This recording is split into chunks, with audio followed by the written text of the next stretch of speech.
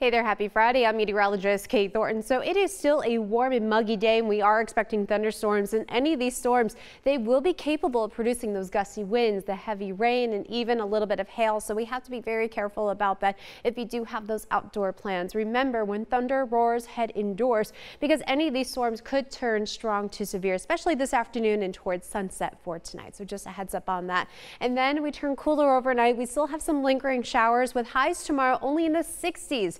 It's definitely going to feel much more refreshing too, because the humidity is finally going away for a bit. We are even cooler on Sunday with highs only in the 50s. It's actually going to be a bit of a chilly morning on Monday. We might even see some spots in the 30s with maybe even a little bit of patchy frost in some of those outlying areas. So heads up on that.